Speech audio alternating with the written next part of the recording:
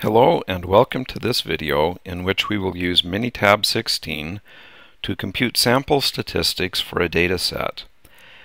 As you can see from the screen, I'm going to start from the ASU MyApps webpage to show you how you can run this on a Mac that's not running Basecamp.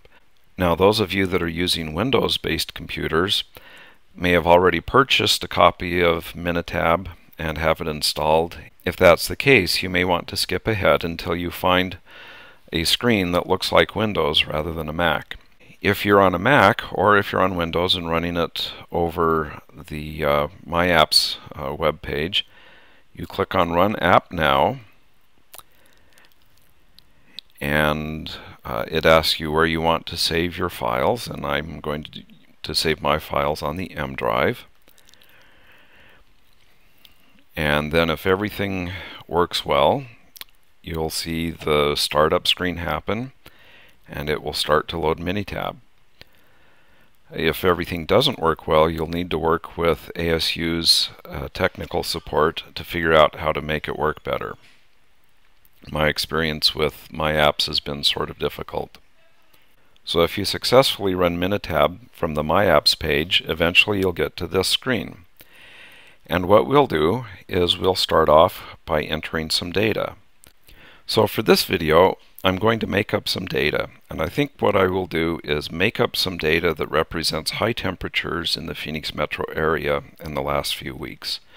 So I'll label the column temps. This will be the high temperatures, and just start typing in data.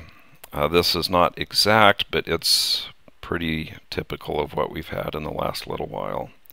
As you can see, Phoenix at the end of August can be a trial. Okay, so I have these data values that I've put in, and I want to find the sample mean, the sample variance, the sample standard deviation, and the sample median of these data.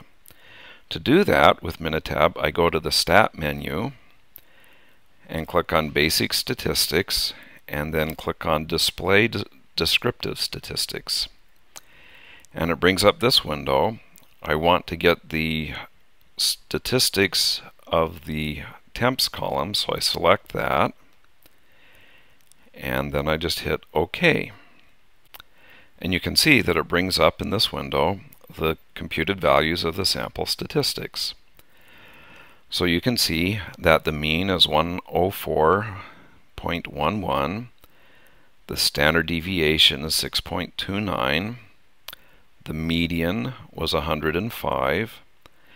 You'll notice that it doesn't bring up the sample variance, but I can compute the sample variance from the sample standard deviation because I know the sample variance is the square of the sample standard deviation.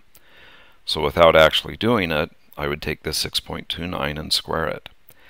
If I want to take this information and put it into a Word document or a file of some sort, then I can just select it all, at least select the parts I want,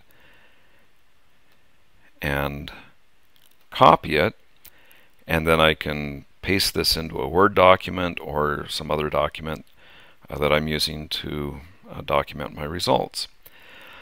So hopefully this has been helpful. Again, the purpose of this video is to show you how to get Minitab started for MyApps and then show you how to compute sample statistics.